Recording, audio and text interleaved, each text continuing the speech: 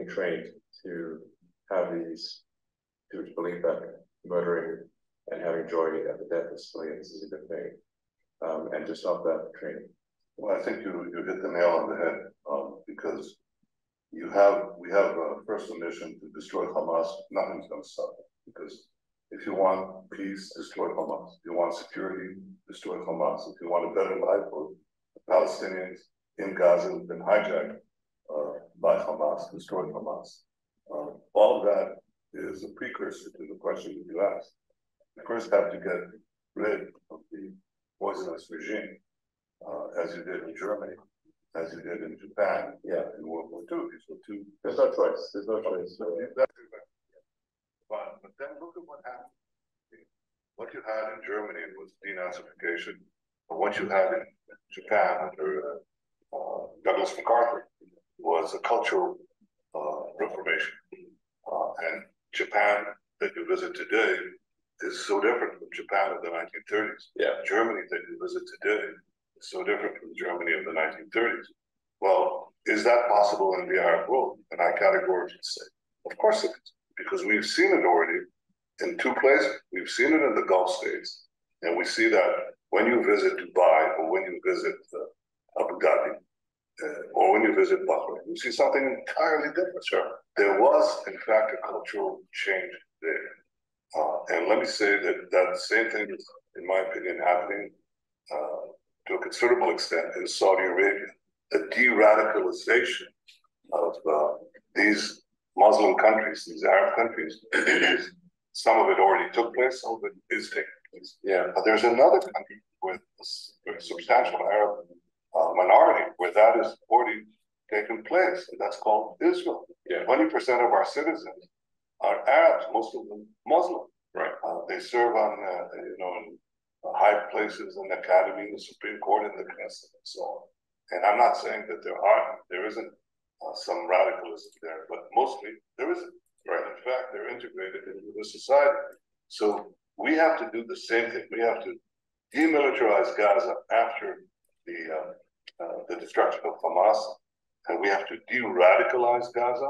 That will take some time, especially work on the mosques and on the schools. That's where children imbibe their values. And then we have to also rebuild Gaza, and I hope to have our Arab friends help in that context. He was talking about de-radicalization of Gaza and then rebuilding Gaza. How did you find the whole discussion? Bizarre. Netanyahu is not given to illogical sentences when he's speaking in English and to someone like Musk or Biden or whomever. But that was as illogical as anything I've ever heard, and his historical analogies are just preposterous. Germany and Japan mounted imperial threats to the West. Both were roundly defeated by an alliance of the West, supplied majorly by the United States. Russians did the lion's share of the work in Europe, but we supplied them. They would never have sustained Stalingrad, for example, if it hadn't been that huge line of communications we developed before the war started with the British and Iran. And we were pumping everything from gas to trucks up that line into Russia. And of course, Murmansk, the more known one. So that was a colossal struggle. In some ways, you could characterize it as good and evil, though I wouldn't do that. It's too simple, but you could. What is he talking about the Arab and the Persian world for in that regard? Is he saying he's got to eradicate them or destroy them before they will come into the modern world and be like Israel? Oh, please don't be like Israel.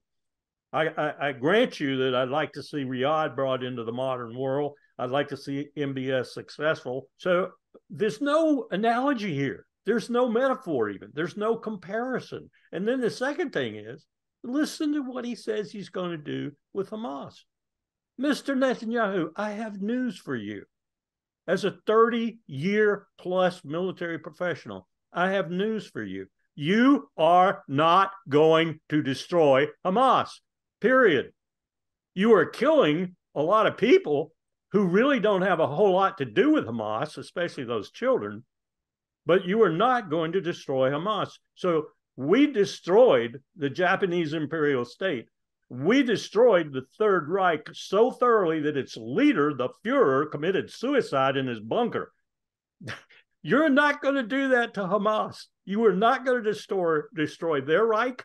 You're not going to destroy their imperial mindset. It's not imperial. It's a mindset of a small group of people who have been dispossessed, indeed are being dispossessed, and resort to terror in order to combat it. You are not going to destroy that. You will never destroy that. Have we destroyed Al-Qaeda? Look at the bombs we dropped in Iraq and Afghanistan and elsewhere, Syria, Libya. Have we destroyed Al-Qaeda? Hell no. Ali Soufan knows Al-Qaeda better than anybody who speaks English. He's Lebanese by birth, but he's Lebanese-American, was an FBI agent. Talented guy. Al-Qaeda's grown. It's bigger than it was on 9/11. It's got more members than it had on 9/11. You do not destroy terrorism. So that was a preposterous answer. And I would love to hear how Elon Musk, if he's as smart as people tell me he is, I suspect that sometimes when I hear him talk, how he would have responded to that had he been free to do so. Or if he did and it just didn't get recorded. Because that was an absurd statement by Netanyahu. In fact, it makes me think that what I'm hearing about him, that he's losing it, is more and more true. We had the National Security Minister of Israel. On Tuesday, he threatened to break apart the government if Israel does not restart its war with Hamas. What are these guys are looking for, in your opinion? Why they're so insistent on fighting Hamas when, in fact, they're not fighting Hamas? The mission is turning something else. How many Hamas forces have been killed? Even if the Israeli figures are correct, and let me preface these remarks with I never, ever believe Israeli figures. I've been in the government too long to know that the Israelis are patent liars. In their intelligence community, in their propaganda community, certainly, and in their leadership, they are inveterate liars. Let me say that again. They are liars. So you can't believe anything that comes out of Jerusalem. It's all propaganda if it's during a conflict time like it is right now, and it's rarely ever true. But your question is a good question. I doubt very seriously that they have killed more than several hundred, perhaps. Probably, in my estimate, less than that. Real fighters. That means there's a whole lot of them left. But if there's one left, the idea is left. They're not going to destroy them. They're not going to destroy them. So here's the dilemma I have with his comments and his strategy. Although I know what his strategy underneath is, it is to kill as many Palestinians as possible, get them off as much of the land as possible in Gaza, and release Ben-Gvir and his settler contingents, whom they're now arming. They were carrying shotguns and old rifles before in the West Bank and killing Palestinians with them. But now they're arming them. They're arming them with state-of-the-art firearms. They're going to move in as soon as things quiet down and the rubble's a little less smoky. They're going to move in and start colonizing Gaza the same way they've colonized the West Bank. They're doing East Jerusalem and the Golan.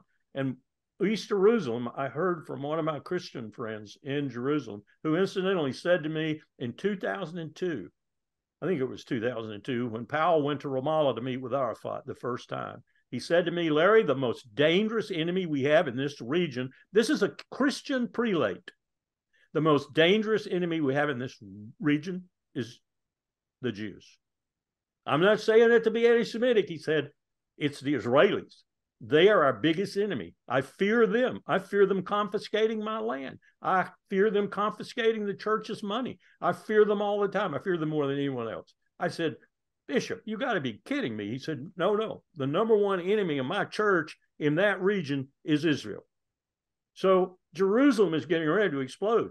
East Jerusalem is getting ready to explode from everything I'm hearing. He's going to do the same thing in Gaza. His strategy is clear now. He had none originally, but now he's an opportunist par excellence. So now he's going to colonize Gaza step by step, acre by acre, the same way he's done the other areas and is still doing the other areas.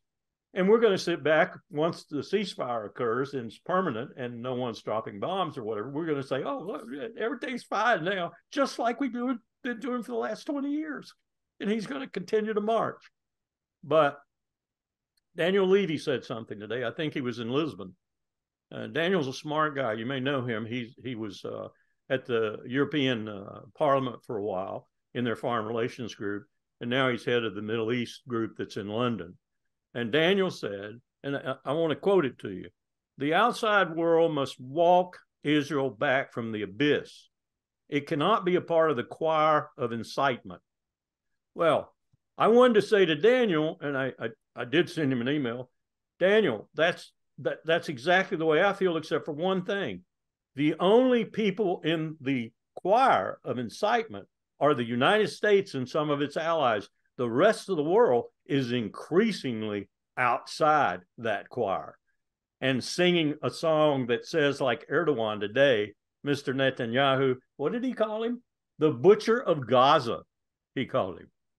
That's a head of state anchoring the southern flank of NATO, however tentative that position might be right now, saying to another leader of another state in the Mediterranean, you're a butcher. Now, you can't go all much longer in the choir if that's what you're saying. So Erdogan isn't in the choir. And if you look around the world, there are quite a few leaders now who've said what they've said, and they aren't in the choir either. So my only change to Daniel, my suggestion was, we're the choir.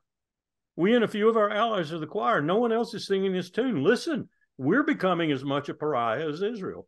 We're becoming a subject of detestation. There's no better word for it, as Israel is.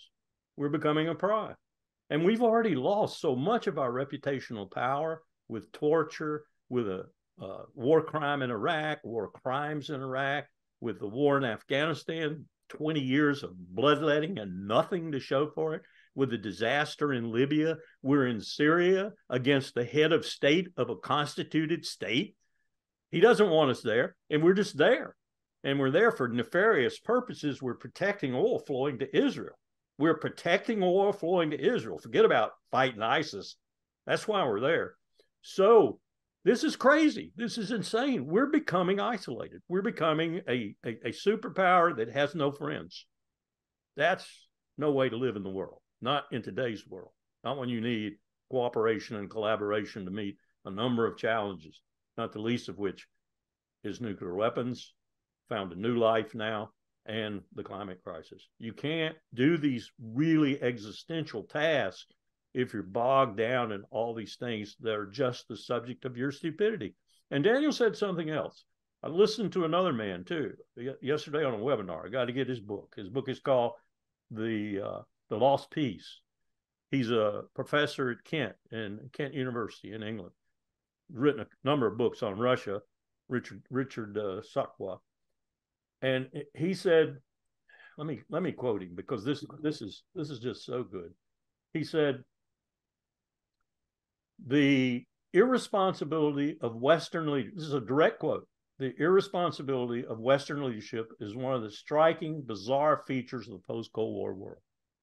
He's absolutely right. And he said, the amazing lack of imagination in Washington, D.C. stuns me. Bingo. True. I listened to Tony Blinken about an hour ago. The press conference was about 4 hours old when I listened to it. And I listened to the people asking questions in the audience. I want to jump in their chair and ask the question myself because they're so freaking ignorant, these newspaper people. They never ask the right questions. They never follow up with the right question. They just sit there and prate. The answers that he gave, even under those circumstances, were so inconsequential, so demonstrative of what Richard is saying, a lack of imagination. Oh, everything is going to be all right. We're going to get our hostages back, and we're going to probably extend this ceasefire a little bit, and everything is going to be all right. I mean, they've got to destroy Hamas. Mr. Secretary, did you hear what you said? They've got to destroy Hamas. Let me tell you, it is an utter impossibility to destroy Hamas. You can't destroy Al-Qaeda. You can't destroy ISIS. You can't destroy Lashkar-e-Taiba, Jamaat Islamiyah, any of these terrorist groups the worldwide who have a reason to be terrorists. You can't destroy them. You'd have to go in and eradicate their children, eradicate their babies, eradicate the idea, most of all, that they're opposed to India or opposed to Pakistan or opposed to the leadership in wherever, Myanmar, Burma, whatever. You can't eradicate people. Mr. Secretary, are you listening to yourself? Are you listening to yourself? You're stating the impossible as a objective of diplomacy and foreign policy of the number one power in the world. Are you listening to yourself? And Jake Sullivan's no better. If anything, he's more lacking imagination. And Biden is no better. Joe Biden is a cretin as far as I'm concerned when it comes to his ability to affect diplomacy. I've got to say, it must be his age, because I know Joe was not all this bad. You know, he wasn't the greatest in the world, but he was not all this bad when he was on the Senate Foreign Relations Committee. So something, it's the people surrounding him, it's his age or whatever. But again, I come back to Richard. There's no imagination. There is absolutely no thought about reality. There's just thought about this world that they think they live in, and they do not. There's nothing more dangerous than that, especially when you're possessed still of so much latent power, and you don't know what to do with it, and you don't know how to wield it, and you don't know how to use it. And that's where we are now. That's where Washington is today, leaderless for all intents and purposes. And we got a country at the head of the Levant that's so small, so tiny that you could probably put New York's Jewish population in it and double it. And it's leading us by the nose as if we were a bull in a china shop with a ring in that nose. And Netanyahu's the leader. And this is preposterous. It's utterly preposterous. We've got, Levy said it right, we've got to stop. We have got to stop this. Israel's on the edge of the abyss. I agree. I don't think Daniel's right. I don't think we're going to stop Netanyahu, and I think Israel's going to go into the abyss. That's the reason I said 2 years ago that in 20 years Israel wouldn't be a state. I think it may happen even sooner, because you cannot go on the way they're going. This isn't South Africa. This isn't South Africa. You know, you could bring Barghouti out of prison and make him head of the PA, and you could say, well, look, we did the same thing that South Africa did. You know, they brought their man out of Devil's Island. We brought our man out of jail, and he's going to be the PA leader, and we're going to have a two-state solution, and he's going to make sure that on that side there's some leadership. Well, they're never going to do that, because they know Barghouti's smart. He's not a Mahmoud Abbas. And Barghouti will actually build a Palestinian Authority into some kind of power that can actually negotiate and come up with a deal. That's what they fear. And so they're not about to do that. They're not about to allow him. But he may do it from prison. He may run from prison. You may have seen that Abbas sent his emissary there recently to try and talk him out of standing for the position, because they know he'd get elected. The polls are showing that he would get elected. That would be a smart leader in the PA, and the PA then could provide some real leadership for Gaza and other Palestinian groups. And you might, if the Israelis accepted that, you might have a possibility of effecting some kind of peaceful solution. That's what we're after. We're after peace. Netanyahu is not after peace. As Joseph Avazar says every Sunday on our every other Sunday on our IPC simulation, the Israeli-Palestinian Confederation simulation, now running for 2 years, they're not interested in peace. That's Joseph's whole motivation in doing what he's doing, proposing this government over the other governments in Israel, is because he said the governments that exist, Hamas, PA, and Israel, are not interested in peace, and they proved it for 40 freaking years. Therefore, I want to impose a government on top of them whose sole purpose in life is peace. That's the only way you would ever do it. And so what we're proposing is almost fantastic, because Netanyahu and the Israelis would never allow it. How influential the Biden administration could be to extend this humanitarian pause that is going on right now. Is that possible in your opinion? It'll all depend on the calculations that are aided and abetted by the Israeli intelligence people and the IDF and others, and Netanyahu's judgment of those evaluations as to how much advantage he can gain from that. And that's political advantage, because he's being really harassed by people who have relatives that are hostages both externally and internally. And I'm sure he cares more about the internal ones than others, regardless of what he might say. So it'll depend on his domestic political calculations and where he is in his strategy of leveling enough of Gaza that Ben-Gvir can have success when he gets in there. And there are others. I keep singling out Ben-Gvir because he's kind of the head guy right now. He's the face at the head of it all. But there are lots of others too. So when he unleashes those people and they start colonizing northern Gaza and keeping the people in the south of Gaza from returning, then we'll see what unfolds in terms of opposition to that, because I don't think they're going to be met with no resistance when they do that too. But look what they've done in the West Bank, and look what they're about to do in East Jerusalem. They're meeting resistance, but they're eliminating that resistance. In some cases, they're killing it. So I think that's going to be his calculation. What advantage politically, domestically accrues to me, and what advantage accrues to me in carrying out this now newly developed strategy for Gaza. And I'll decide on the humanitarian pause, if you will, its depth and its length based on that. But I'm not going to do a ceasefire, because a ceasefire would fly in the face of all of that. It would not leave him at a point where he could say, I'm ready now. I'm ready to let everything go. We'll have a ceasefire maybe when that comes, but we're not there yet. He's not killed enough people yet. As he mentioned, he's looking for de-radicalization of Gaza. How you can kill people and turn each and every family into a potential member of Hamas, and how do you want to de-radicalize that? Is there any sector in the Biden administration giving some advices to Israelis? Are they willing to take these advices? It's so important, this communication. I think there are probably some. I know one of them, and one of them with the most influential and even eloquent voice is Bill Burns. And I'm glad to see that even though he is mal-positioned as director of the CIA to be the diplomat that he is, he's the only diplomat in the Biden administration, period. End of sentence. That's it. He's the only real diplomat.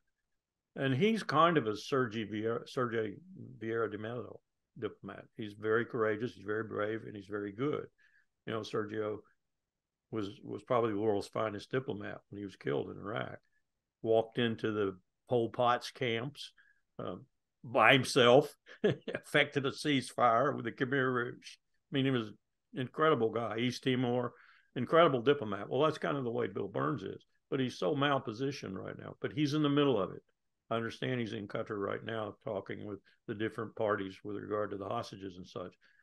But if he were the top guy, if he were the Secretary of State, we'd be seeing an entirely different approach, in my view, an approach we could explain and understand, and that would show some imagination and would be bending Netanyahu's arm behind his back so bad that Bibi would be crying every night. But that's not happening because we don't have anybody with that kind of skill and talent and courage, moral courage. So we're leaderless. Richard's right. He's never seen anything so bizarre. And I agree with him. We had a chance.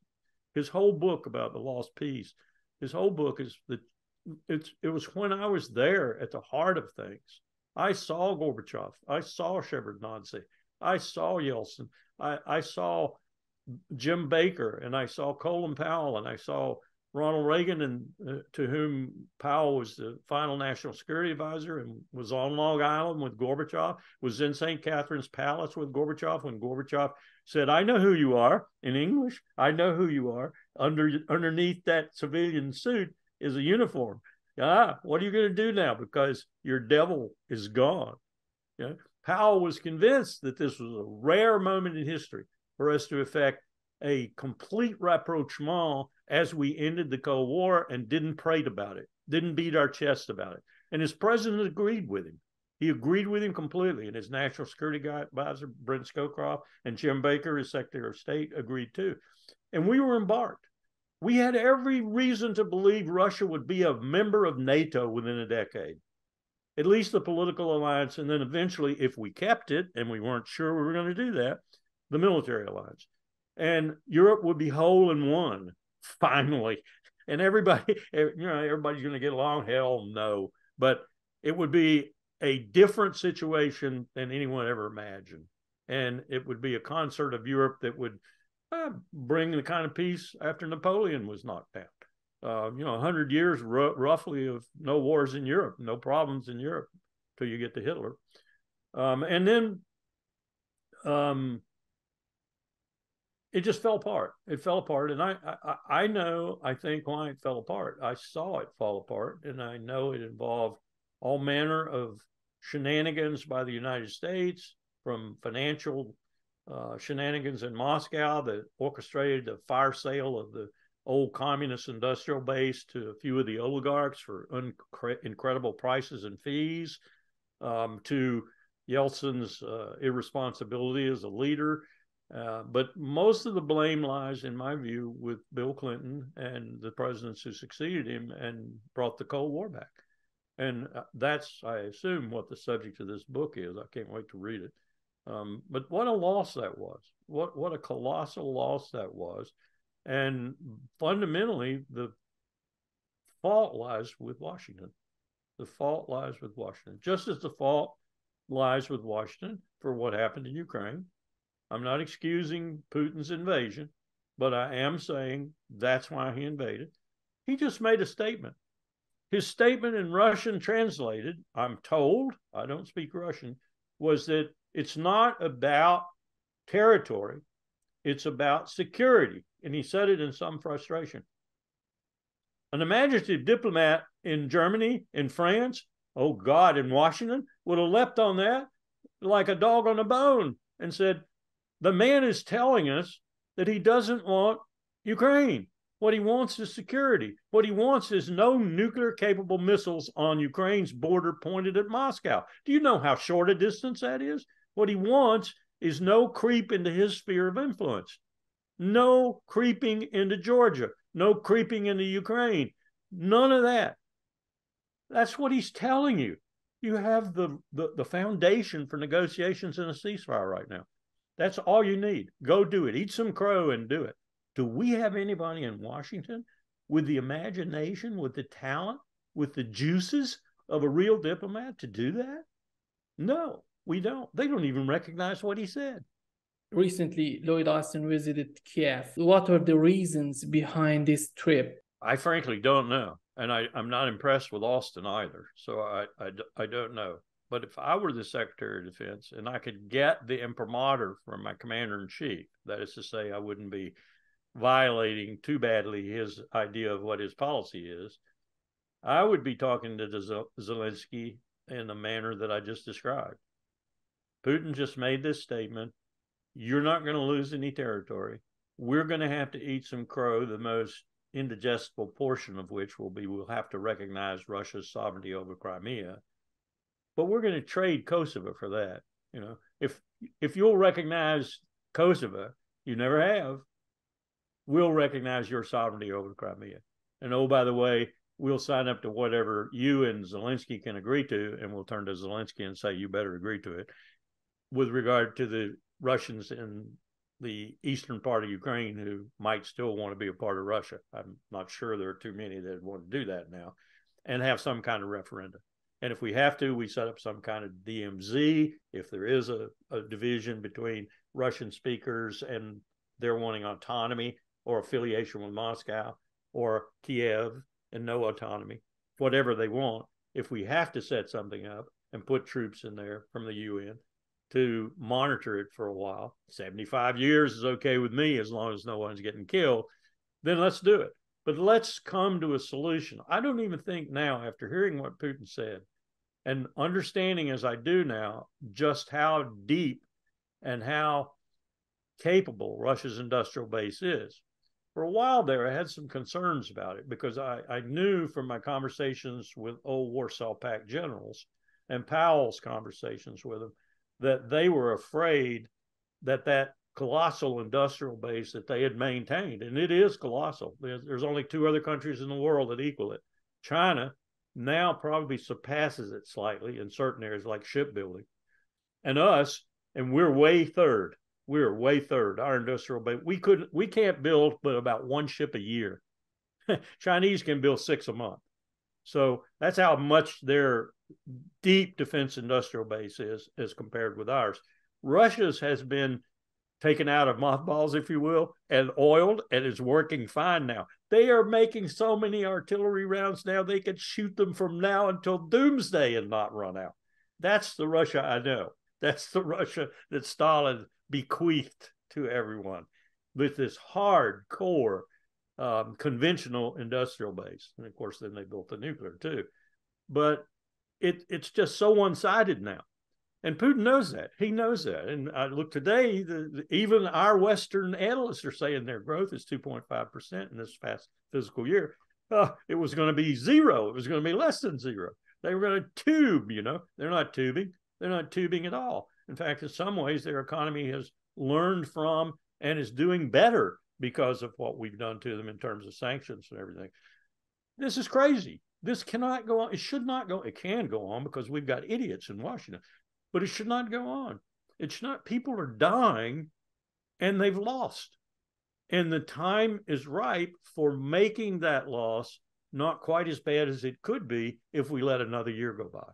We let another year go by, the whole dynamics may change. And Putin may change his statement and may say this is about territory because territory equals security.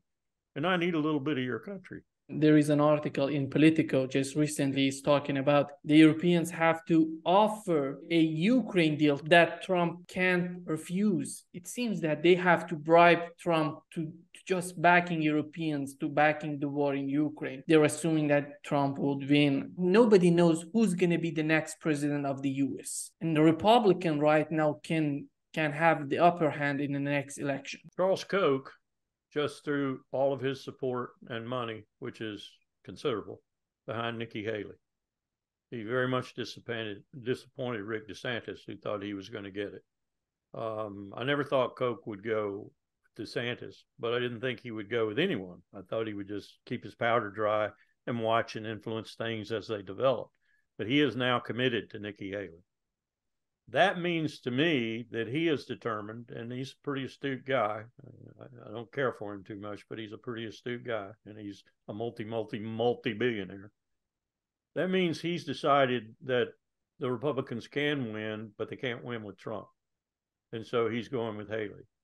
He probably picked, I won't say that she's palatable because I don't care for her at all. I know her as UN ambassador, and she just depressed me there. But he probably picked the least dangerous one of the Republicans out there, with the exception of Chris Christie. But I think he's done. He's just not sellable as the chief executive. So I think probably that means Koch has determined Trump is dead in the water, no matter what the polls say, no matter what New York Times, Siena polls. And you know what the New York Times, Siena polls are doing? They're fixing the polls to scare the Democrats so they'll go to the ballot box. That's old hat in America. And New York Times is the old hat. These polls show that Trump's leading by 10% or 12% or 6% or whatever. That's to scare the Democrats and get them into the ballot box, because that's the big problem they have with them, particularly now that Biden has alienated the progressives. And every day that goes by that he shows no imagination with regard to Israel, he pushes another 100,000 progressives away from him. And he can't win without them. He simply cannot win without them. No Democrat can. So this is shaping up to be a real battleground election, I think, because I think it's going to be Haley and Biden, or someone like Haley and Biden. I don't think it's going to be Donald Trump. So that, if I'm wrong, let me come back and try to answer it. If Trump were to come back, I think Trump will be so dedicated, so committed to murdering his enemies as best and as fast as he can. He won't give a crap about Ukraine. He won't even pay any attention to it. Now, the fiscal situation in this country is getting so bad that we actually have our treasury notes being dumped by the Japanese and the Chinese now. We have $1 trillion worth of defense budget. Actually, the national security budget, which includes everything, is about 1.6 trillion. We have $1 trillion shaping up for this next year in interest payments on our $33 trillion aggregate debt. Those two figures will eliminate any discretionary federal spending whatsoever. That's the reason the Republicans are looking at Social Security. That's the reason they're looking at healthcare. They're looking at anything they can find to cut, except the defense budget, which they love, because we are broke and we're living on borrowed time with other people borrowing our debt or paying for our debt mainly through the Treasury notes. When they start dumping those notes to the point of, really harmful measures, we're going to have to tuck ourselves in and do a lot of things very differently. And we're going to have to do it fairly swiftly, or we're going to have a crash that's going to make the 2007, 2008 one look small by comparison. It's not going to be housing. It's going to be virtually everything. If that is threatening DOD, and it is, and they know it, not just the recruiting problems, but also the fact that they can't really solve those problems. I don't think they would anyway, but they'd want to double the bonuses they're paying. They'd want to pay these 18-year-olds instead of $50,000, $100,000 to solve their recruiting problems. They were way short this year. Short partially last year. They were way short this year, and the reserves were paying. The Army Reserve was 40% short on its numbers. You can't keep doing that and think you're going to fight China. So Austin might be taking a different tack, and Biden might have approved it with Zelensky. Like, we got to end this. We got to end this. We got to figure a way out, and we got to have your help in doing it. He might be doing that because he knows how perilous his own physical situation is. Hell, you probably saw for the 16th or 17th year, the DOD couldn't do an audit. They couldn't pass an audit. That's because they're washing money that is wasted all the time. They can't do an audit because they have wasted that money. They don't want to fess up on what they've done, and they don't want to fess up on what that means in terms of the future, because they know, regardless of how much money the defense contractors funnel into the Congress to get them to vote for more money for DOD, that if there's no money there, it ain't going to work.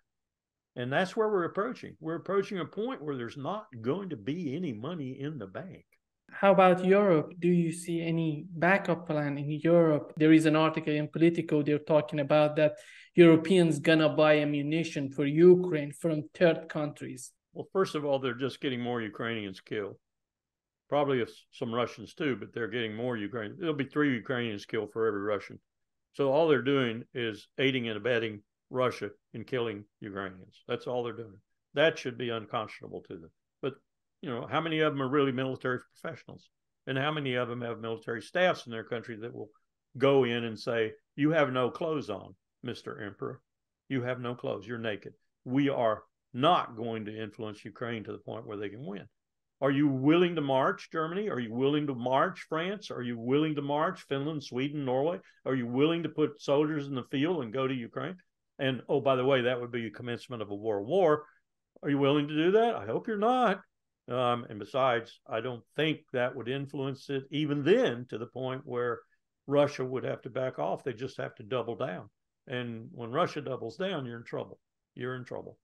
All of Europe's in trouble.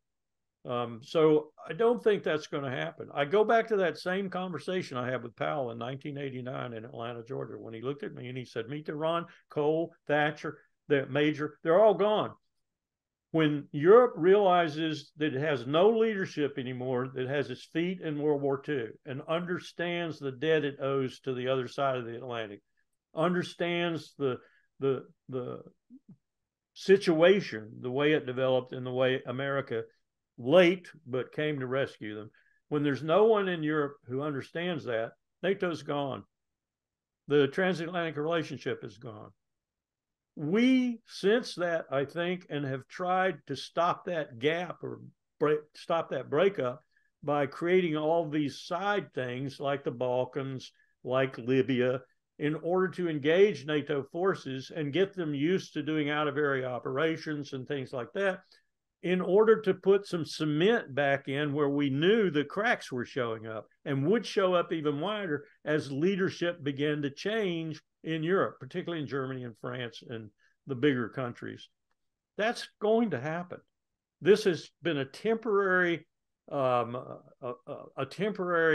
cement, if you will. but it's very fragile and it's not going to last. I did a webinar with a Norwegian professor today, and I had done 2 more with Norwegians before that, one with a Swede and one with a Dane. And these are people who teach their version of national security in their schools in their countries. And they're all questioning why their governments changed decades-old policies, in some cases, Finland and Sweden and Norway, for example, of neutrality, and suddenly flooded into NATO, or ran into NATO. You know, the Norwegians said, you know, we're going to have American troops on Norwegian bases, and the status of forces agreements allows those American forces to be independent of the Norwegian forces on whose base they are resident. That means judicial matters. You kill somebody in Norway and you're a Marine or a soldier, you get tried in U.S. courts. You don't get tried in the Norwegian courts. That's the status of forces agreement we did in secret with the Norwegians, so we could put bases on their bases. This is unheard of in Norway. So there's a whole bunch of Norwegians who don't like this very much. You might call them traditional Norwegians. I agree with them. I think it's nonsense that we're creating these kind of ties at a time when all of these ties are going to go pop, pop, pop, pop, pop. They're going to go away, and they're going to go away rather rapidly, and it's going to be injurious to both sides as they go away so acerbically, so poisonously, and rather than, you know, sort of melting away over time. The dissolution of NATO is very short future, I think. And it's mostly because of Washington's overreach, of Washington's inability to understand where the world is now. It's a multipolar world with 3 distinct poles in this order of power: China, U.S., Russia. Now, find a little niche of power somewhere and you can put the U.S. back on top. But overall power, China's on top. U.S. is a very close second. Russia is a distant third. But nonetheless, with nuclear weapons and the stockpile they are a pole. The rest, even the so-called BRICS minus Russia, they're getting pretty, you know, heady themselves. They're able to do things and influence public opinion, international opinion, and do things themselves. We're seeing that with their condemnations of Israel. So the world's multipolar now. And John Mearsheimer and others like him, they think that's a dangerous world. When it's multipolar, we'll have alliances here, alliances here, alliances here, and everybody will wind up, you know, going to war. I don't agree. I don't agree at all. I think we have 2 situations, nuclear weapons and the climate crisis, that existentially require collaboration and cooperation. And if we don't do that, kiss us goodbye. The planet will continue, but we won't be here. Like the dinosaurs, we won't be here. If we don't have cooperation, we don't have collaboration, and we don't have people sitting down with the requisite scientists and saying, okay, we're the first human generation in 5,000 years to be existentially threatened as a race. We have the technology and the knowledge to save ourselves from this catastrophe. Do we have the wisdom to do it? The answer to that question to this point has been no. We need to change that answer. Do you think, are we going to have these changes in the U.S. national security in which they're talking about democracies and autocracies instead of talking about cooperation? Especially when you're not really a functioning democracy. We're a farce in that regard, an absolute farce. If we are anything categorically in terms of political science and the way nations are led, we're an oligarchy. We are a corporate oligarchy. Just look at the power. Look at where the money is. Look at where the money comes from that goes and influences our legislature, goes and influences our Supreme Court. My God, we have Supreme Court justices who go off on gigs with billionaires. I mean, we are a corporate oligarchy. We're exactly what Benjamin Franklin in Philadelphia in 1773 or something like that wrote about. If we ever gave, and he actually used this kind of language, if we ever give the status of humans and the rights accruing thereto to corporations, we're doomed. What did Citizens United do but say that corporations were people and therefore were subject to freedom of speech and therefore could give all the money they wanted to give in the dark if they wanted to any congressman they wanted to give it to? I mean, that's where we are now. We are a corporate oligarchy, and we're telling other people, that they should be democracies. We're a hell of an example.